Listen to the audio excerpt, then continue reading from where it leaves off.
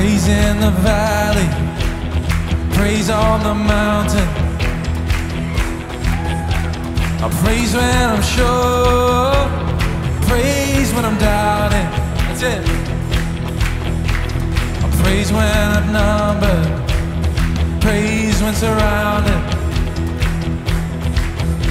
'Cause praise is the waters my enemies drowning. As long as I'm breathing, I got a reason to praise the Lord, oh my soul. Praise the Lord, oh my soul. I praise when I feel it, I praise when I feel it, praise when I don't. Praise 'cause I know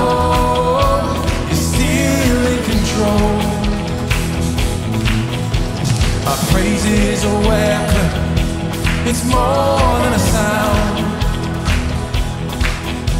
My praise is the shout that brings Jericho down. As long as I'm breathing, I got a reason to praise the Lord, oh my soul.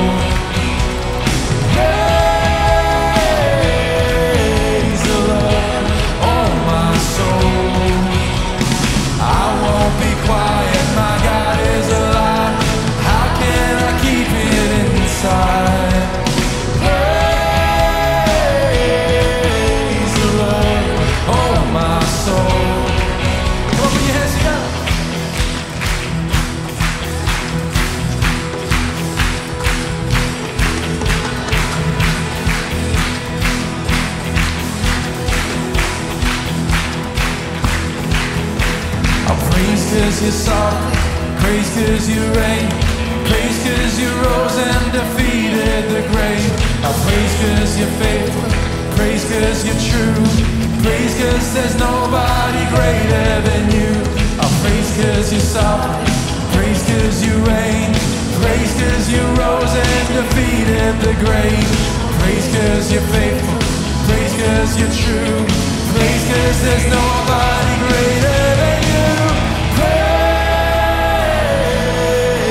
the Lord, oh my soul. That's it. Praise the Lord, oh my soul. Praise the Lord, oh my soul. Praise the Lord, oh my soul. I won't be quiet, my God is alive. How can I keep inside? I won't be quiet, my God is alive. How can I keep it inside? I won't be quiet, I won't be quiet, my God is alive. How can I keep it inside? Praise the Lord, oh my soul. Come on.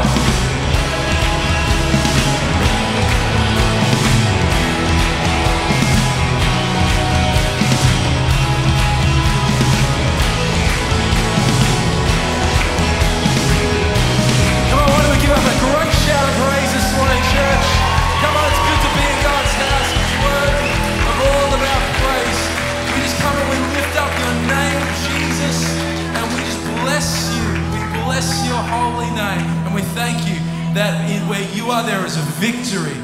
Come on, amen.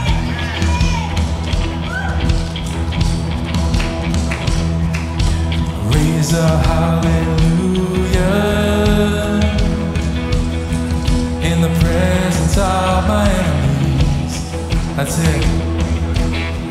I'll raise a hallelujah louder than the unbelief. I'll raise a hallelujah. My weapon is a melody. I'll raise a hallelujah.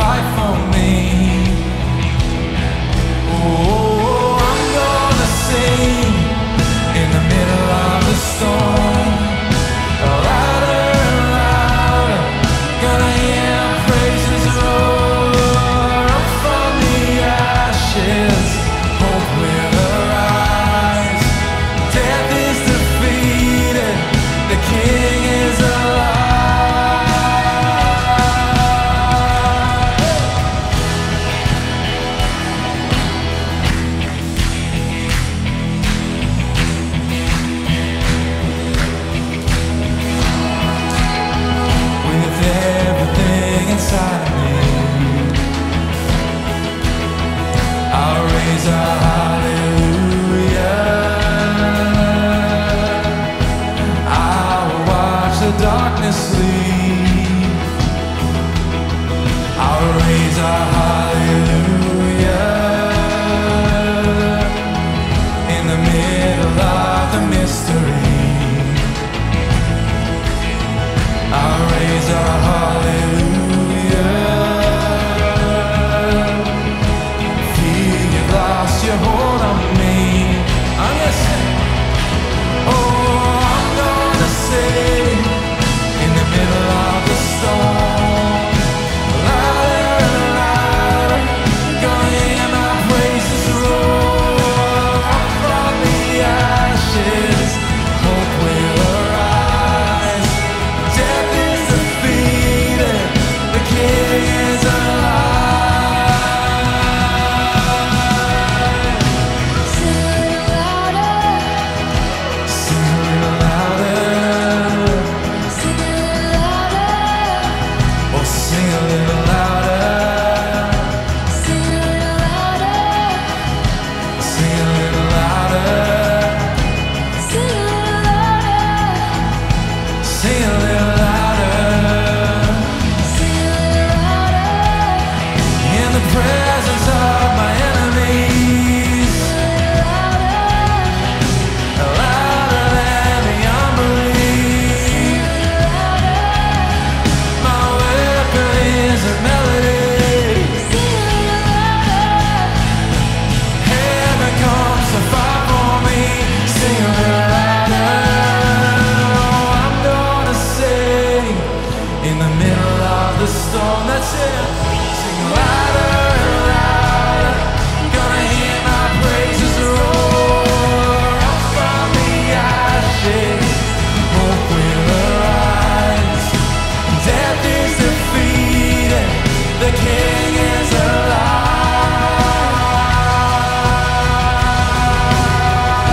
Come on, let's praise like Jesus is alive in this place. Worthy is our praise tonight.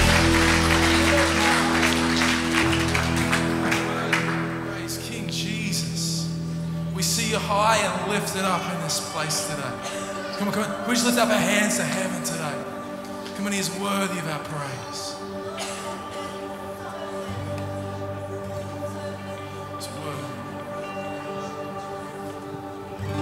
There was a moment when the lights went out, when death had claimed its victory.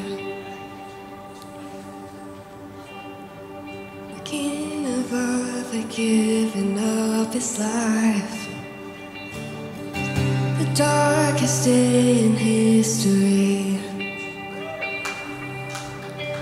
There on a cross they made for sinners. For every curse His blood atoned. One final breath and it was finished. And not the end we could have known. For the earth began to shake, and the veil was torn. What sacrifice was made as the heavens roar? Oh, sing all hail, all hail King Jesus.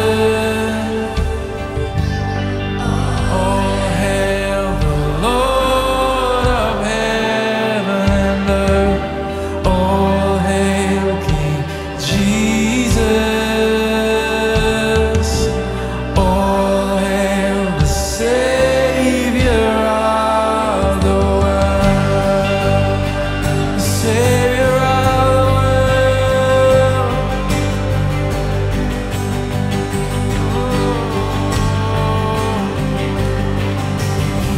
There was a moment when the sky lit up, a flash of light breaking through. When all was lost, He crossed eternity. The King of life was on the move.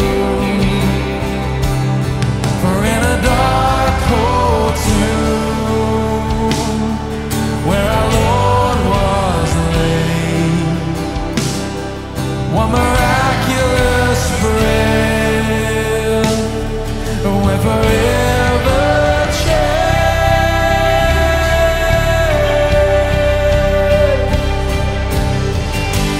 All hail King Jesus. All hail the Lord of heaven and earth. All hail King Jesus. All hail the Savior of the world. All hail Jesus.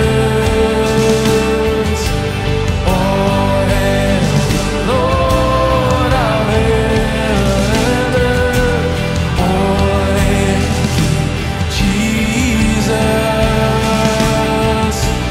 All hail the Savior of the world. The Savior of the world.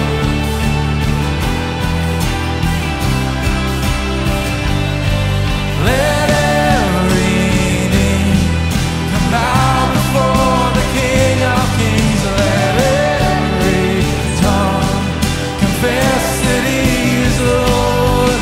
Lift up your shout. Let us join with all of heaven singing, holy. Cry out, holy. Cry out, holy. Singing, holy.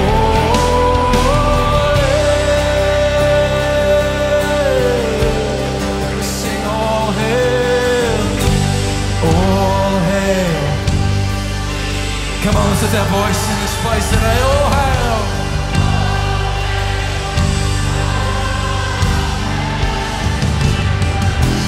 All hail King Jesus.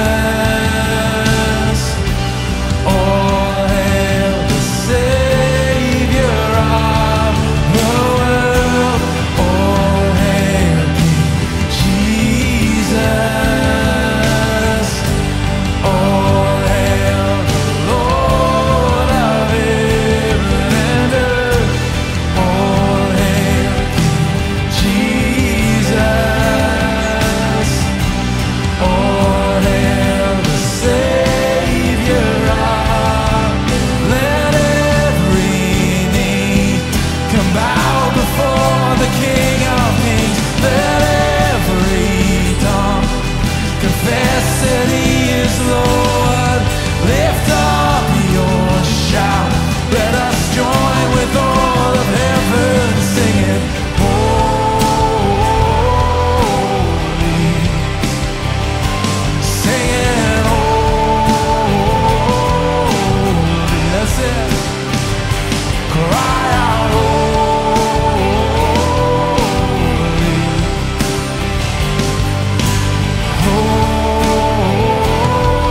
Holy. You are holy. You are holy, and we sing, oh hail King Jesus. All hail the Lord of heaven and earth. All hail King Jesus. All hail the Savior of the world. Savior of the world, you were. Savior of the world. Who is worthy of our praise and our affection. He is worthy of our praise. Your word.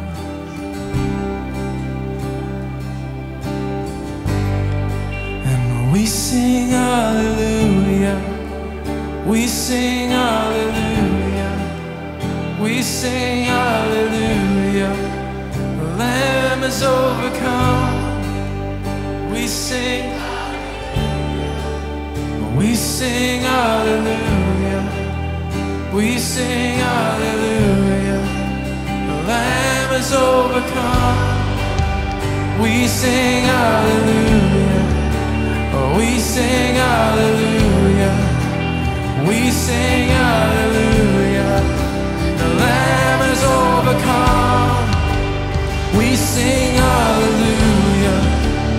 We sing hallelujah. We sing hallelujah. The Lamb has overcome. We sing hallelujah. We sing hallelujah. We sing hallelujah. The Lamb has overcome. We sing hallelujah. We sing hallelujah. We sing hallelujah. The Lamb has overcome. Forever He is glorified. Forever He is lifted high. Forever He is risen. He is alive. He is alive.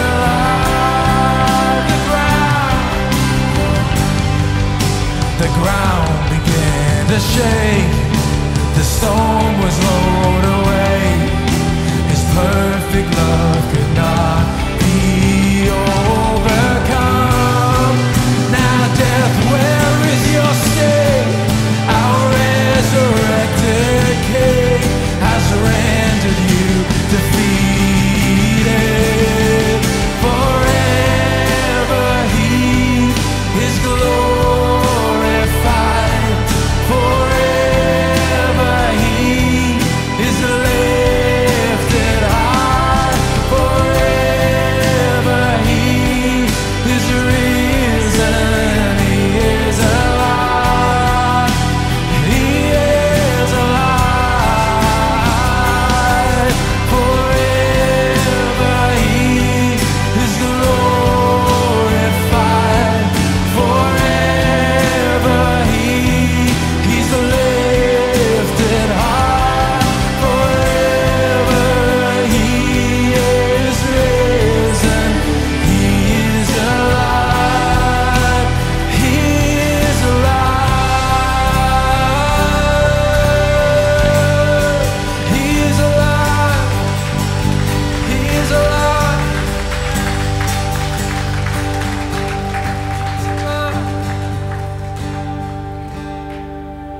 And you're worthy of all of our praise and all of our affection, Jesus. Oh, Jesus, we come and we want to bring our whole heart before you today, Lord. We're not here to be entertained, Lord. We are here to bring you our life and our heart and worship you in spirit and in truth. So I just pray that will be released over every person here today. Jesus. And my heart, it burns for you.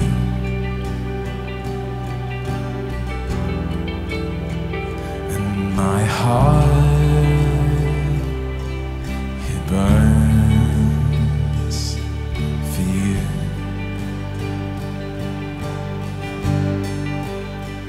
And my heart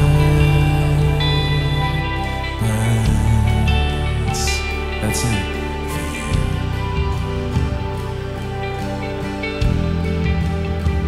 And my heart burns for you.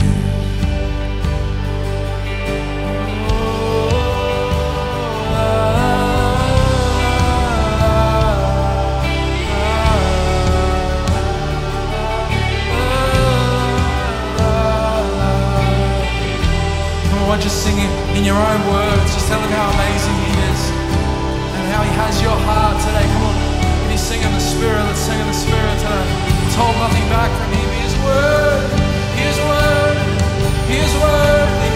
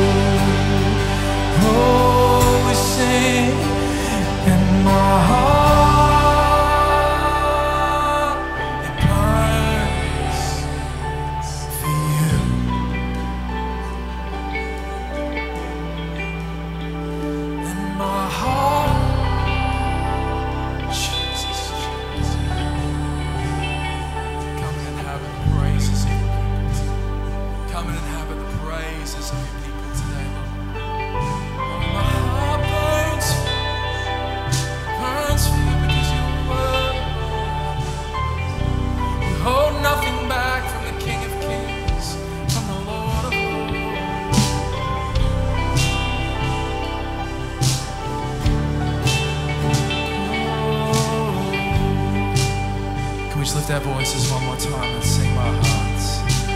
And my heart, as it burns for you, for you.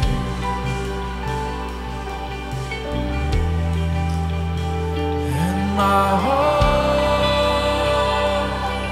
burns for you.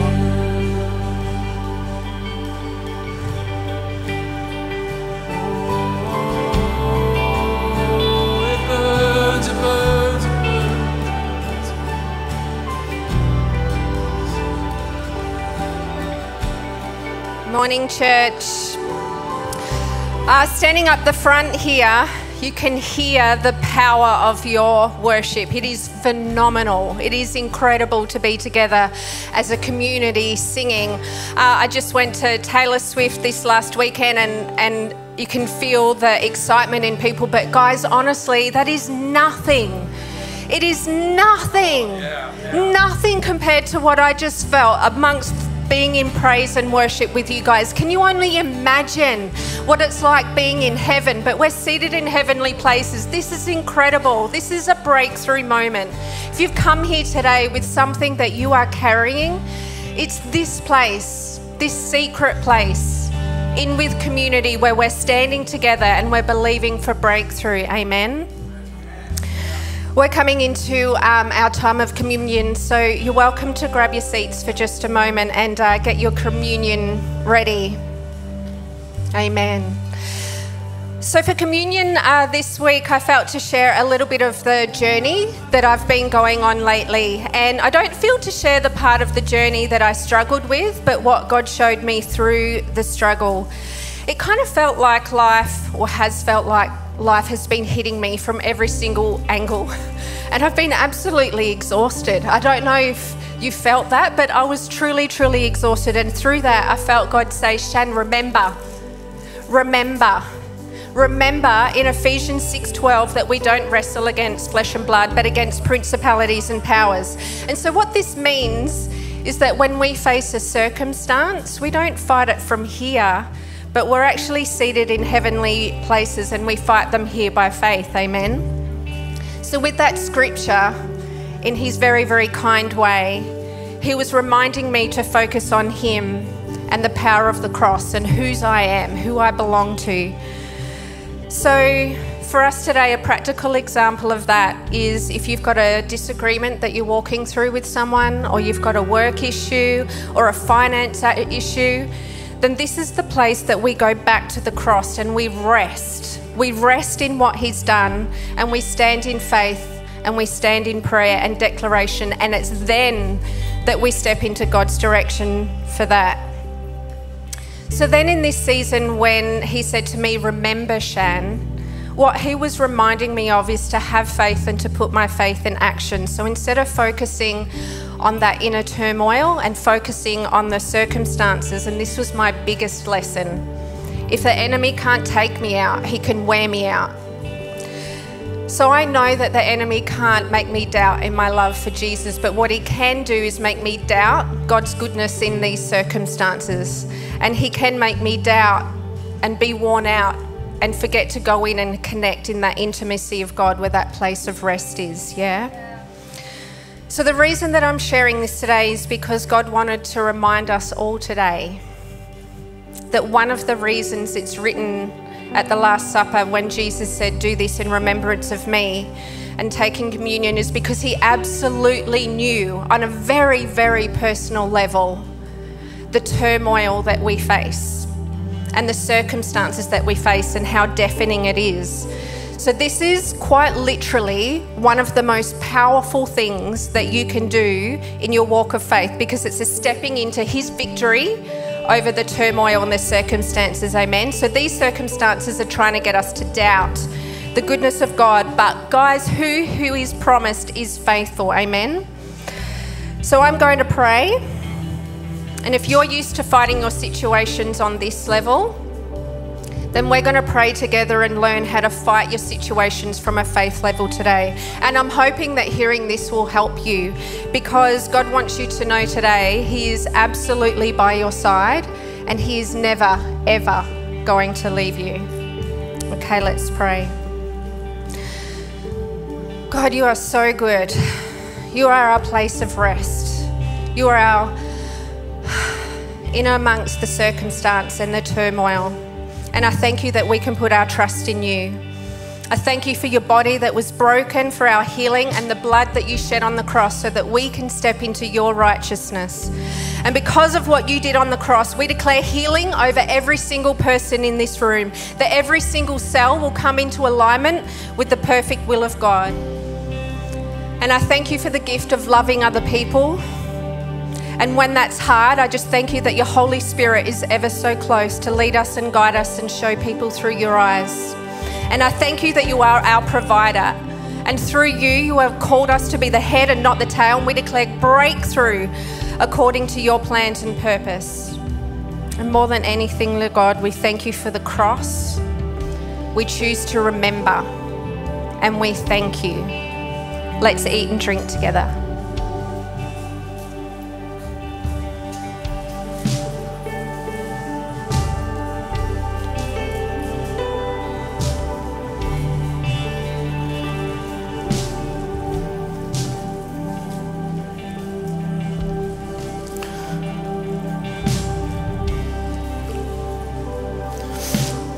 Thank you, Jesus.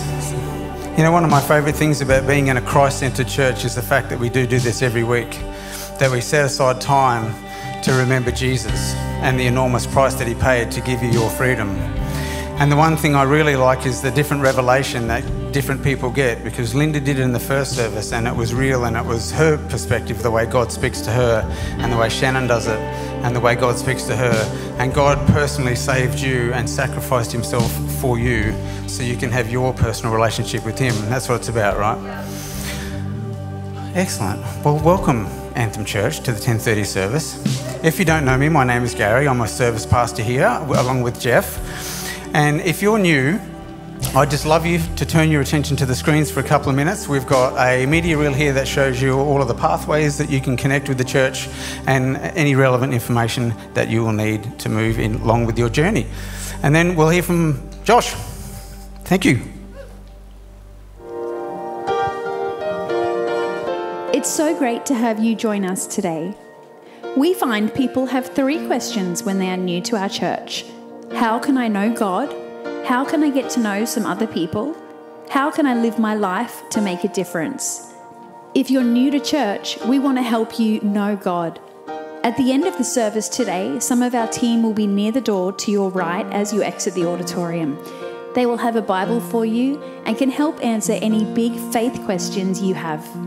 If you'd like to get to know some other people, our Connect groups and Connect points are for you. They provide smaller settings in various locations around the coast that can help you grow, learn, and belong. So be sure to ask our team or check our website for more details. There are also a few ways you can help to make a difference through our local church. You can complete our short online orientation video that will help you connect and contribute to our Anthem team of volunteers who serve in many different ways. You can give financially to support the ministry of Anthem Church as we serve our community and reach the world with the message of Jesus. You can pray with us. Prayer makes a powerful difference in people's lives. To your left as you exit, you can write your prayer needs on a blue post-it and pin it to the wall.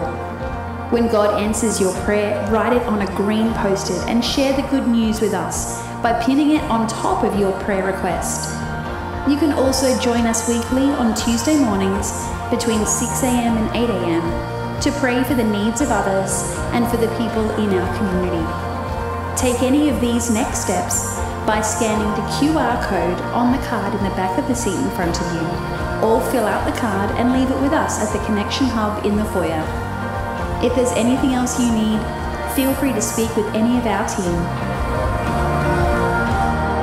Awesome. How good was that, hey? It's so clear for, if you're visiting with us, hopefully you understood those steps that you can take.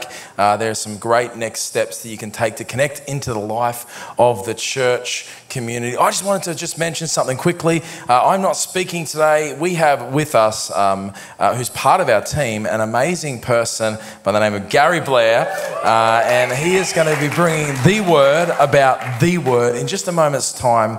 But I just wanted to take a minute to just mention a couple of things, and that is that, our church, if you haven't noticed, we're continuing to grow. We've been in this amazing season of growth over the past 6 to 12 months, and I've noticed that there are so many new faces. If I haven't learnt your name yet, please hang with me. I will learn your name. There was a lady, Anna. I think it was Anna anyway. Oh, no, it was Amy. Oh, no, I got her name wrong. I was practicing it. Anyway, so many new faces. And one of the things as the church grows is when you look at the early church got to this point where it needed more people to be engaged in the ministry. You notice that Acts chapter 6, it got to a point where the apostles said, look, we can wait tables and we can do some of the practical things, but it's not good for us to do that. We need some people who the church community gathered together and shows who could do much of the practical work and help carry the load in the church. And I've noticed even today, I was just said to the team before, if you notice there were some lovely road works just out the front of the church. Thank you, council. Thank you for not letting us know about that. We love you, we honour and we bless the authorities. But we'd like more information in future. Anyway, but I was sitting there trying to solve these issues this morning. I thought, you know what? We're at this point now as a church where we actually need more staff. I need another full-time person on staff with me. Currently, it's me and a few part-time staff. And the only way we can do this, because we live within our means, is for the community to come together and say, you know what? We're willing to actually stretch a little bit in our faith. And maybe I'm a new person in the life of the church. I'm actually going to start to give to support the ministry so that more ministry can be released in the life of our church so that we can continue to grow and move in all that God's called us to, amen? And so if you're part of our church community and this is home, if you're just visiting, hey, listen, this is not the conversation for you. This is for our family, those who say, this is my home. Can I ask you to pray about, hey, I want to make a decision, not just to give sporadically, but actually say, I'm going to get behind the ministry here. I'm going to give consistently, weekly, so that as the church grows, we have people who can help carry the load. My belief is that by the end of this year, we need to have another full-time staffer on in our church serving you. And so the only way we can do that is as we come together and commit. Can we pray for that right now? Let's pray. Father, I thank you that you are so generous towards us. And Lord, this doesn't come by stress or anxiety. This comes because the church has gone to a season where we are seeing literally people saved. So we ask that provision would come in for this vision, that you would resource to be able to bless people. And Lord, I thank you that as we go forward, that there are facilities for us on the Sunshine Coast that we can own as well. We see that day coming, Lord. I know that it's out there. And Lord, we thank you that as we set our face towards the vision that you have for us, that there is going to be resource provided for buildings and for people so that we can serve people and reach people in the community of the Sunshine Coast for Jesus. Come on. And everybody who agreed with me said a great and mighty amen. Come on. Awesome. Thank you. Thank you, 7 of us. We're so excited. No, we're all excited. Hey, it is my absolute pleasure today to introduce Gary. Can we just stand to our feet and why don't we put our hands together and welcome him as he preaches today.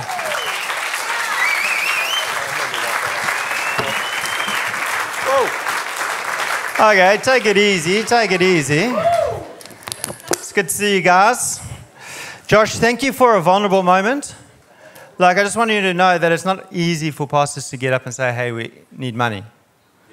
Right? It's not easy. And Josh doesn't take that lightly because there's this association that the guy wants to give himself a raise, he wants to get a 3-piece suit, bit of white going on, some white shoes, he wants to be featured on Preachers and Sneakers. And that's not the case. It's just so that he doesn't have to work 60 to 80 hours a week. And that's the case because I actually rent offices space here, and so I see Josh and then I'm like, bro, go home. He's like, no, I've just got some stuff to do.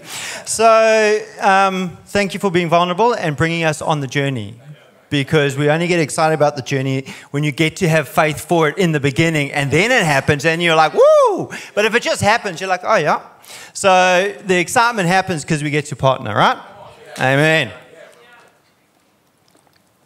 Drink water for dramatic, pause for dramatic effect. No, I was just thirsty. Jeremiah chapter 15, verse 16. So this is this verse that I felt God give me for this sermon today. And I was just praying, I was saying, God, what do you want to say? And I was having that conversation. And then he said, go to Jeremiah. And I got nervous. Because if you've ever read Jeremiah, it's a bit tough going. But there's some gems in there. And even the one before and after this verse, tough. But God gave me this one, 15 verse 16. It says, when I discovered your words, I devoured them. They are my joy and my heart's delight, for I bear your name, O Lord God of heaven's armies. That's where we're going today. And really it's about this. How's your relationship with God's word? Like, how is your relationship with this? Because every believer is invited into partnering with God and understanding His Word, and how you're doing in that space. And we just want to have that conversation. I don't know where you're at. I've been in various different places during the course of my life, Christian life, in terms of my relationship to the Word. I remember when I was young, I didn't really enjoy reading the Bible. Like, I've got to be honest with you. It's like reading the Bible was in the same category as eating vegetables, washing dishes, brushing my teeth, general cleanliness, teenage bloke. It's tough going. It's like it was a chore. That's how I described it. And mostly because I found it boring, and it really was boring to me. And so if you're in that space where you're like, I tried to read the Bible, I just found it boring, I understand, I was there. Then at the end of my grade 11 year, I got saved, I got born again, and all of a sudden when I read the Bible, it was like a different book. I mean, it was the same book, but a different experience. And it turns out that having a personal relationship with Jesus is actually pretty helpful to reading this and enjoying it and getting something from it. Because if you're not spiritually alive, you can't draw on the spiritual life that's in here. But the spiritual life that's in here comes to the spiritual life that's in here, and it's just like Star Wars-ish, It's like just resonates. The life in me connects with the life in the Word. And all of a sudden, I loved the Word. I loved the Word. I was reading. So grade 12 is our last year of high school in South Africa. We call it matric. And I was supposed to be studying hard for my exams, and I was studying the Word hard. And like every night, my dad would come home from work, and we'd have dinner, and then I'd grab my Bible, and I'd go sit in his bed, and I'd say, Dad, I read this. What's going on? Jesus send some demons into some pigs because the demons asked Jesus, please don't send us. Was Jesus having mercy on the demons? It's like tricky questions. And what does he have against pigs? No, I'm joking. So you've got to ask all these questions. Like, what about the dinosaurs and all that stuff? We're going through it. And you've got to bear in mind, before this, a few weeks before this, I was no reader. I had never read a book in my life. We had to do it for English, set works, Shakespeare and all those things. I used to watch the movie, memorize a few quotes, because you got the same quotes you can use in every essay. It doesn't matter what essay it was, same quotes. That was me.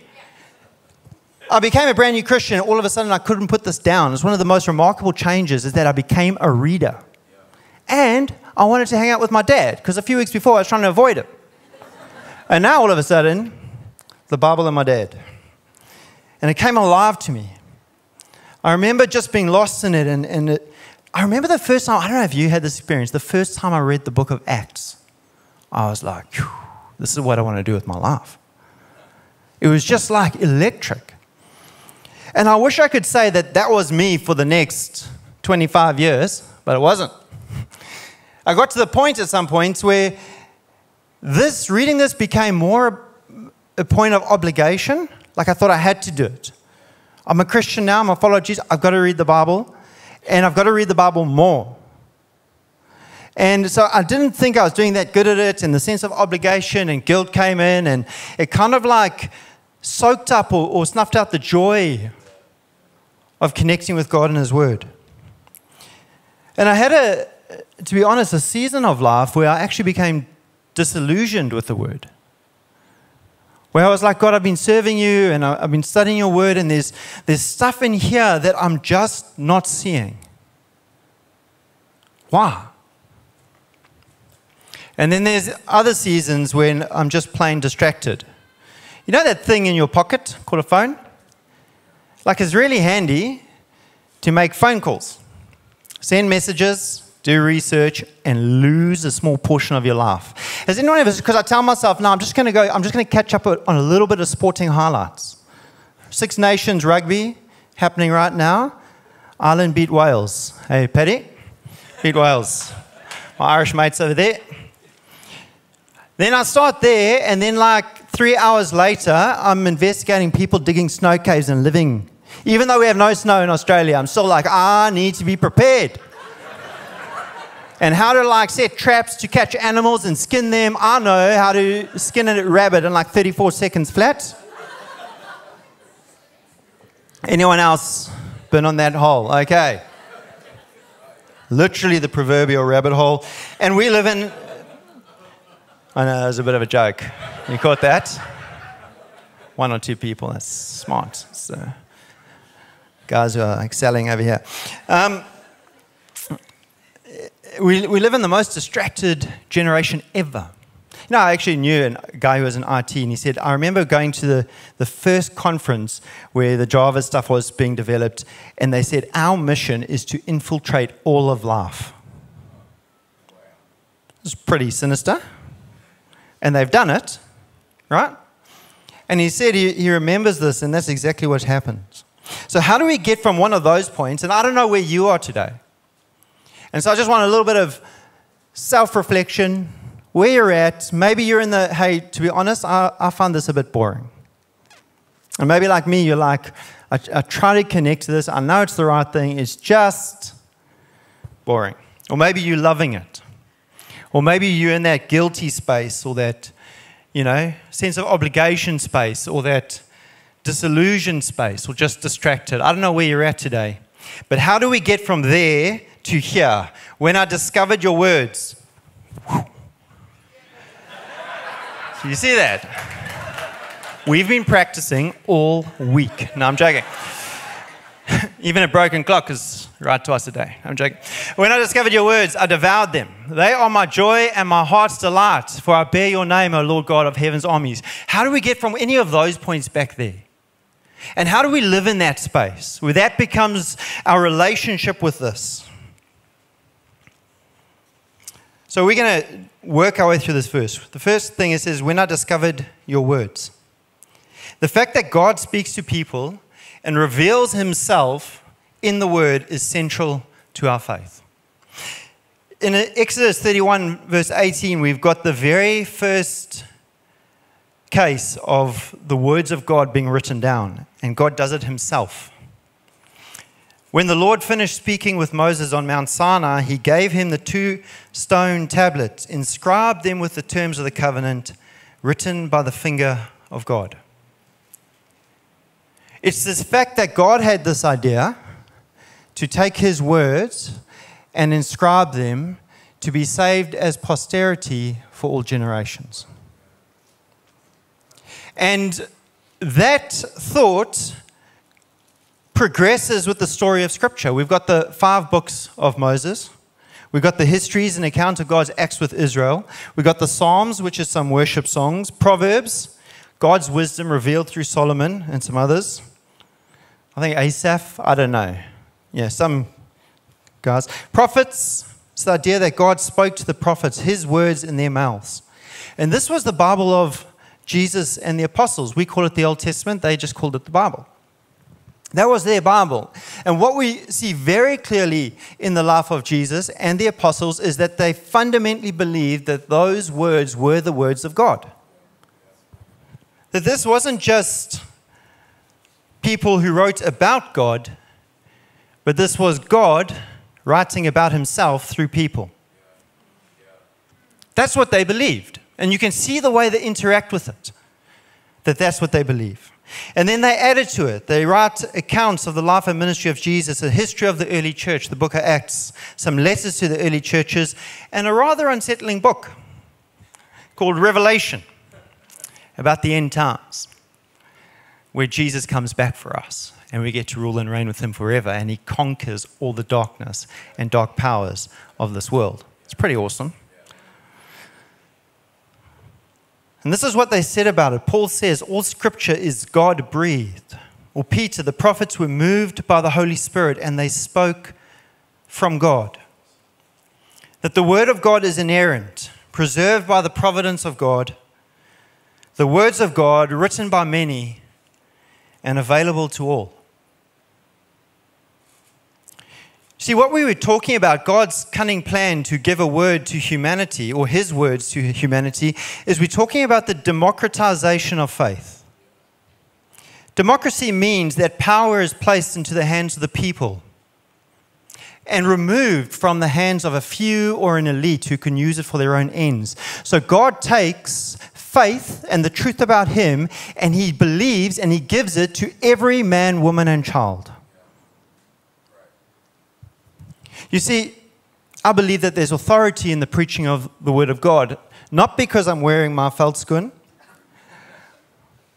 or a checkered shirt with a collar, but because I preach the Word of God. And my authority ends at how accurately I represent this. And you're instructed to judge and evaluate. So I'm here to serve you, your faith, because your faith too is based on this Word of God.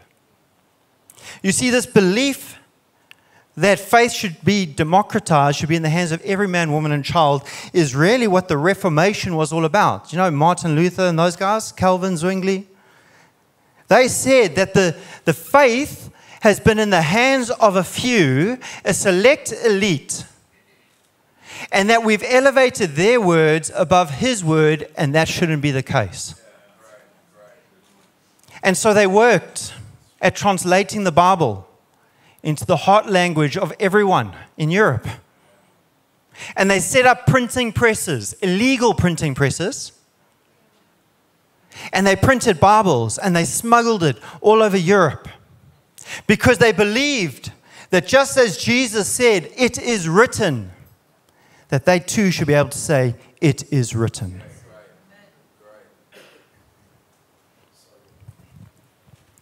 They said it in the face of a religious elite and a political system that was in place that oppressed people and controlled them.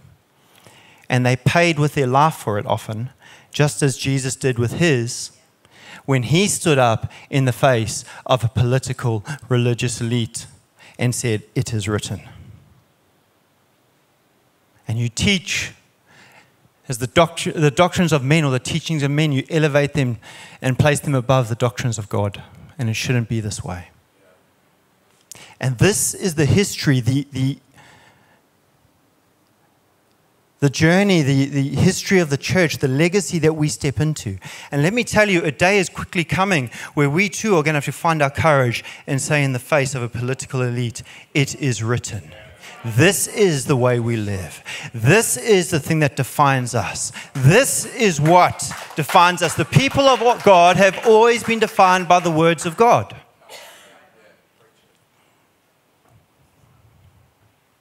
You see, they not only believed that it should be the final authority of faith, they also believed that everyone could understand it. And you say, wow, how did they believe everyone? Surely we need someone to interpret it? No, because Jesus said this, "The Holy Spirit will teach you all things." Not the Holy Church. The Holy Spirit is your great teacher. And my great prayer, just a little one, sorry. My prayer is that the Holy Spirit teaches you. And if the Holy Spirit's not teaching you, you forget. Because then there's no point. Right? And Jesus also said, "O Father, Lord of heaven and earth, thank you for hiding these things from those who think themselves wise and clever and for revealing them to the childlike." So the thing that qualifies people to understand this is not their education, but faith in the Holy Spirit.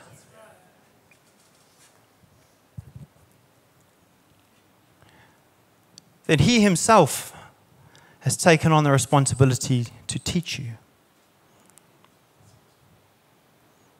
To sit with you in your room, when you're lying in your bed, at a table, on the toilet. I don't really care where. He wants to teach you. And he's saying that you can hide this. See, I grew up in South Africa, and I've seen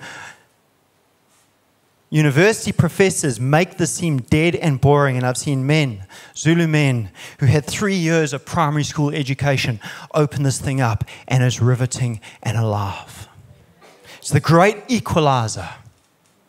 It doesn't matter where you're from, what you know, your education, your background. God can make this alive to you in a way that you can help other people to understand it.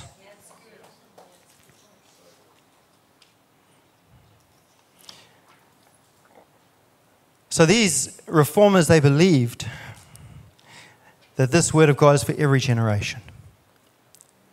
You see, sometimes we think we're reading an old book and we forget that this was as much written for us in this day and age as was written for the reformers or the early church. Do you understand that God had you in mind and this generation in mind when He inspired this? That it is God's word for today.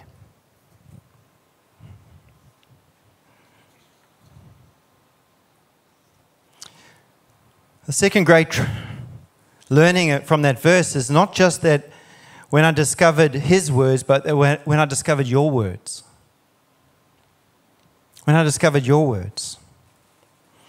You see, you need a personal faith in Jesus to understand this. And if your heart isn't, God, these are your words to me, that you're really going to struggle. If they're just His words, a distant, far away God who you hope might be interested in you, you're not going to understand. But when you say, God, these are your words to me. See, that's what Josh spoke about last week. That this points to Jesus. And when you connected it in a relationship with Jesus, they come alive to you. And you find Jesus in these pages. Back to that verse. When I discovered your words, I devoured them. Devoured. Not nibbled. Not an hors d'oeuvre. You know, like, I don't know if you take, in South Africa, we've got some of that English background where if, like, there's one piece of cake there, you don't just take it. You don't devour it. You go, oh, no, I could never. Oh, no, please have the cake. Oh, I could never. Just a little bit. Split it up. You know, very polite. God wants you to devour His word. Like my 5-year-old son devours a lamb chop. He says, Dad, what are we eating tonight? What animal? He doesn't know beef and just sheep, cows. That's what he wants to know about. He's African. Okay? So he loves hunting, all that stuff. He devours it. God wants you to devour His word and not be polite about it, but to crave it. Look at this verse in 1 Peter 2-3. Like newborn babies, you must crave pure spiritual milk so that you will grow into a full experience of salvation. Cry out for this nourishment. Referencing the word of God. And again and again and again in Scripture, the Bible is described as food. Right? Milk or meat in Hebrews. And milk here. And I was there, I was present for the birth of my 3 children. It's another story for another day. Joking. I won't tell that story. But I was there where within minutes of my children being born, they were placed on my wife's chest and they went looking for milk. Within minutes. You see, the thing about babies is if they don't crave milk, they're either sick or they're not a baby.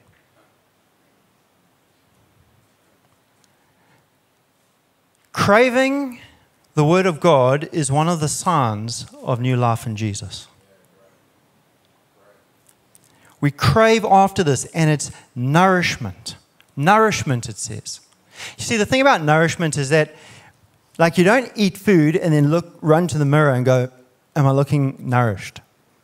Like, you just do a little bit every day consistently and you become nourished, right? My kids, they get nourished all the time. Even now, they cry out for their milk. We come in with the bottles there in the morning. They're like excited. And they don't like just change. They grow so slowly. And the point is that right now you're living on the nourishment of 6 months ago. And right now, you're investing nourishment for your soul for the battle you're going to be fighting in 6 months' time that you got no idea about, but the Holy Spirit is teaching you and preparing you.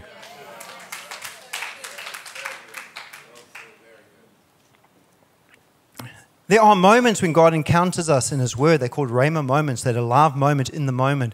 But the baseline, the normal way, is that you're slowly nourished. And nourishment is crucial for growth. I worked out for one season of my life where I put on some muscle. I know it's hard to believe looking at me. But I wasn't always the bristling hulk of a man that I am now. And during a season of life, I was like working out a lot, training, all that stuff. And then not a lot was happening in terms of changing the way I looked. But then I found in the cupboard some protein powder. I hadn't bought it. My brother bought it because he played rugby. I was like, I'm just going to take some of this. And then over time, I was like, whoa.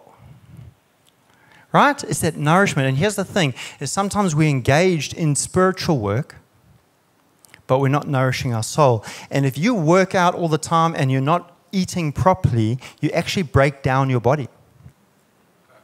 And what happens in the kingdom of God is people are praying and investing and they're serving. And sometimes we're carrying a spiritual weight in our families and we're interceding for people and it's all spiritual work, but you're not nourishing and you're actually breaking down yourself. It's called burnout. So the thing that allows us to keep doing the thing that we're doing is that we're nourished. And then nourishment with exercise results in great gains. Gains. You get the point. And this is why Paul says we should do it, so that we can grow into a full experience of salvation. That word salvation is saved, healed, delivered, made whole. Salvation doesn't just mean that we saved from the bad thing. It also means, saved and pulled out of trouble, but we entered into fullness and health. Salvation is the whole thing. Anyone here want wholeness and abundance in your health? Read the word. In your relationships? Read the word. In your finances, read the word. You see, there's nothing you're going to face that God hasn't given you the answer here. And just reading it, you see, I don't have to understand how it works. I just know that it does work. I just keep doing the thing in front of me, reading it on a daily basis and believing that internally my spirit man is just becoming ripped in the spirit. No wonder Jeremiah cried out, when I discovered your words, I devoured them. They are my joy and my heart's delight. Let me tell you, craving the word of God is the normal situation for any believer. If you have lost your appetite for the word, figure out what went wrong and remove it. You know, when my kids lose their appetite, it's because they're sick. We treat the sickness, the appetite comes back. Just the way it works. And there are a few things that will absolutely kill your appetite for God's word. Number one, legalism. Obligation. Has anyone ever opened this? Because I've done this before. Open this and I start reading to connect to Jesus, and in that moment I was going, I should be doing this more. Anyone? Am I the only one? Few. Thanks, guys. I was feeling lonely there. Because there's always that insecure moment when you put something out there and everyone's like, that's never happened to me. So good. Thank you. Not because I want it to happen to you, just because, anyway, you get a point. Obligation kills intimacy. Kills intimacy. If you're obliged to do something for your spouse, you have to do this or you're in trouble with me. You don't want to do that thing. Hey? But it's when you do something because you actually want to do it that you get the brownie points. When you're in a relationship, God doesn't want you to be obligated to Him. That's why legalism is the first thing we need to repent of in our Christian life, of trying to earn God's favor.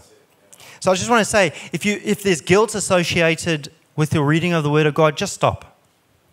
Just refuse it.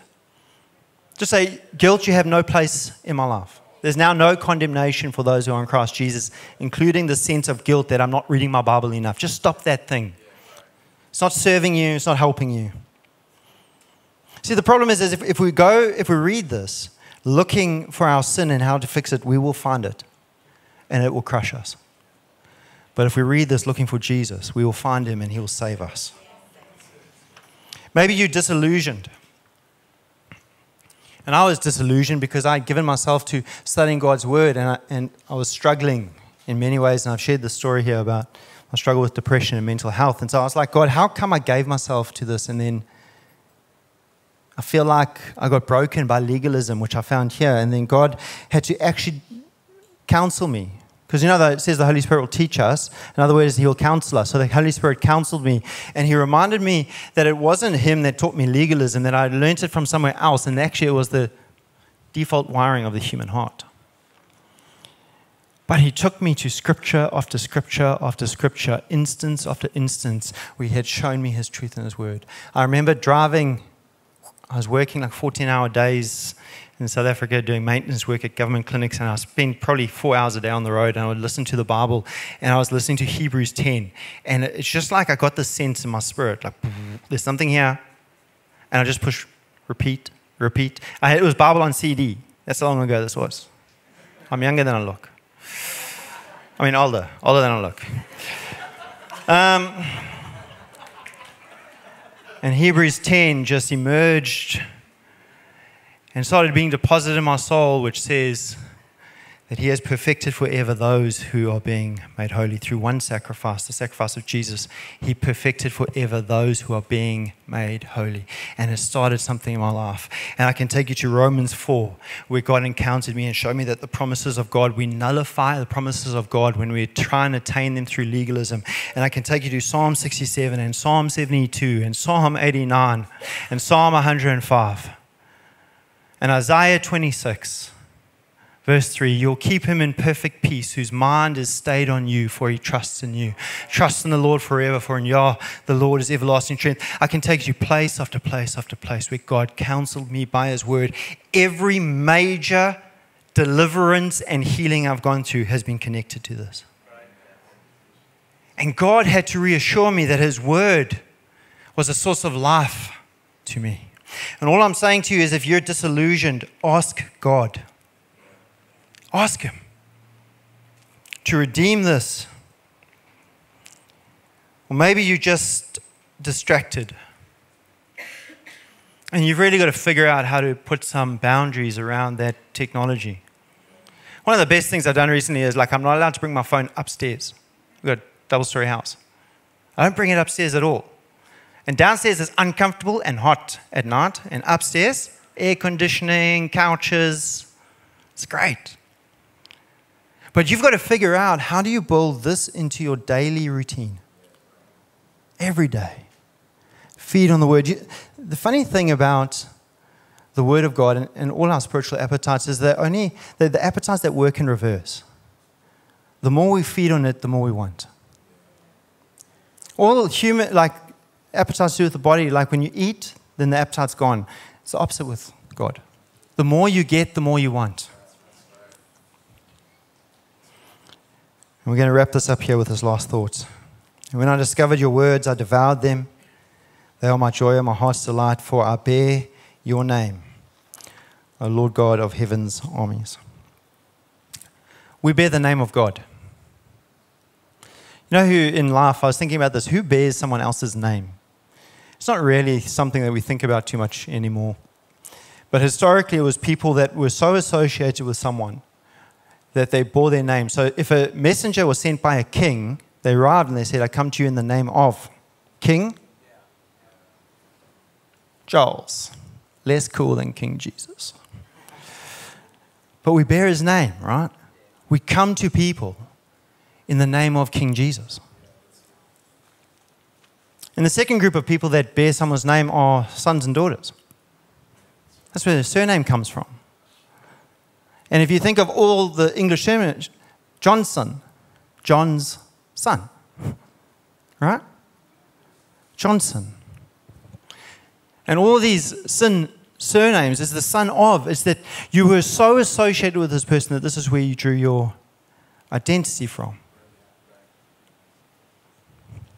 I want to give you a picture, and this amazing picture of Jesus from Revelation chapter 19. Then I saw heaven opened, and a white horse was standing there. His rider was named Faithful and True, for he judges fairly and wages a righteous war. His eyes were like flames of fire, and his head were many crowns. A name was written on him that no one understood except himself. He wore a robe dipped in blood, and his title was the Word of God. Jesus has quite a few titles: King of Kings, Lord of Lords, Prince of Peace, Lamb of God, and the Word of God. It's his title. And he comes to us as one who said, I am so intimately connected with this that when you open its pages, you will discover me. This is who I am. So I don't know where you are today, but I want you to know that this will be life to your body, health to your bones. It will heal and restore, give energy, put a smile on your face. You know, sometimes I'm nervous to read the Bible at night because I can't sleep afterwards. I'm like, that's awesome. I pray that you wake up praying the words of Scripture, and you go to sleep and you meditate on it day and night. Because we are the people of God, and we follow the Word of God. This is who we are. This defines us. Let's pray.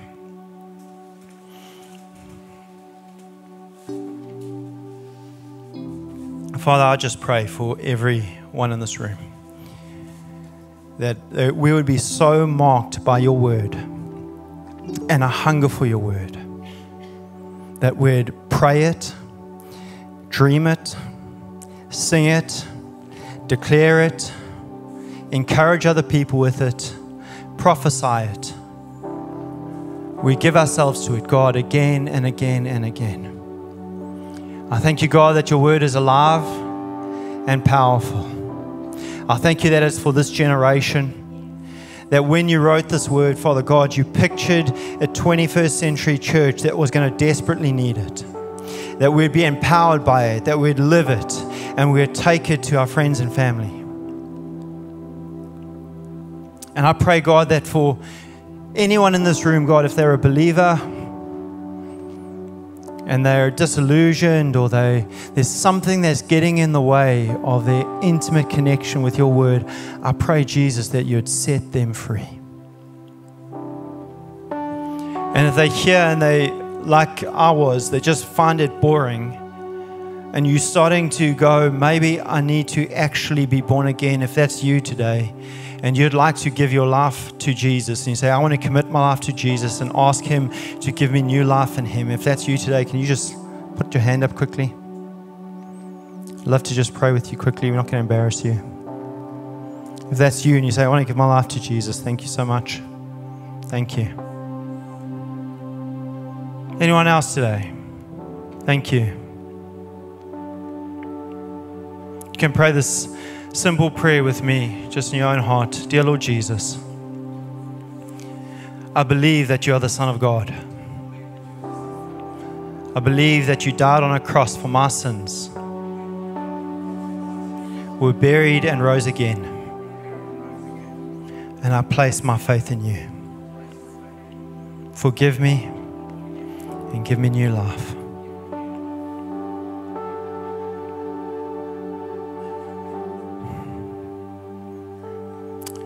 Father God, I just pray that your words would burn in our heart and in our spirits. I pray, God, for a community that deeply, deeply, deeply loves your word.